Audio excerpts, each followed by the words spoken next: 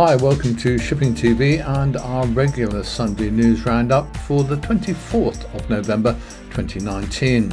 We've got news today from Liverpool, the Thames, Felixstowe and other ports, and first pictures of an interesting new class of short sea traders designed for a more ecological future, and more.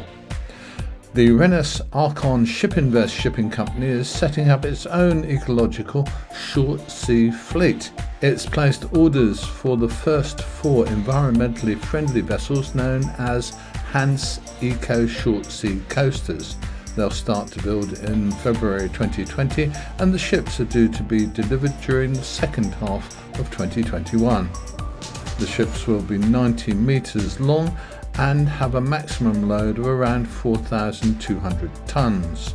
The whole capacity will be more than 5,500 cubic metres. A forward bridge provides a clear view during deck loading procedures, and the ships will have a new hull shape.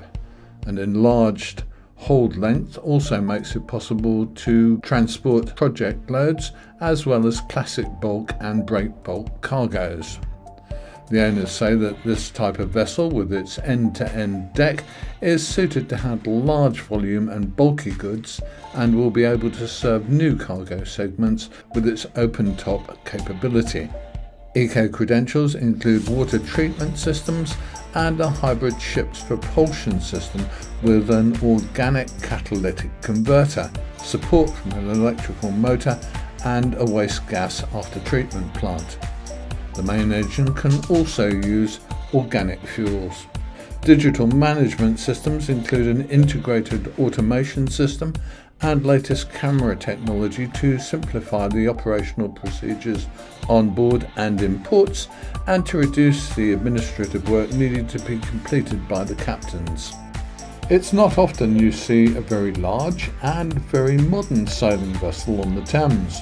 David Burns caught these shots of the Greenpeace flagship Rainbow Warrior heading upriver towards London.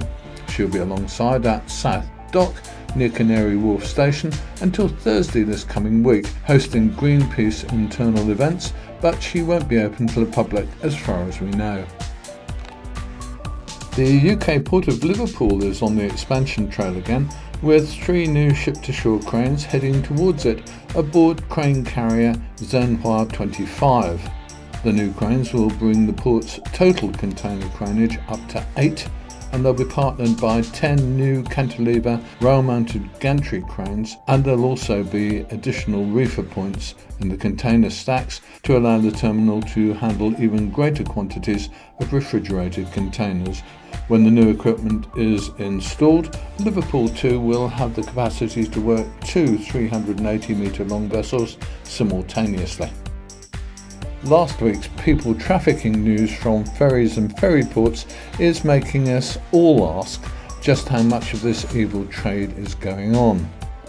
DFDS Seaways crew aboard ferry Britannia Seaways discovered 25 illegal migrants in a fridge trailer and returned to Rotterdam. Police later said that they believed the migrants probably came from the Middle East, mainly Kuwait and Iraq. Among the 25 people, they said, are 6 minors. The driver of the truck was a 39-year-old man from Romania, and his role was being investigated. In a second incident, 16 men between 20 and 35 were found by a crew member aboard ferry Stena Horizon as she sailed from Cherbourg towards Rosslare in County Wexford. The men, believed to be from Iraq and Iran, told the Garda that they thought they were on the way to the UK. The truck and trailer are owned by an Irish company based in the southeast, and the driver of the vehicle, who was on board the ferry, was a man in his 50s who had been an Irish resident for more than 25 years. The Garda said that both the company and the driver were complying fully with their investigation. To round things off for this week, take a look at these stills. They're from a film made back in 1968, showing operations on the River Mersey.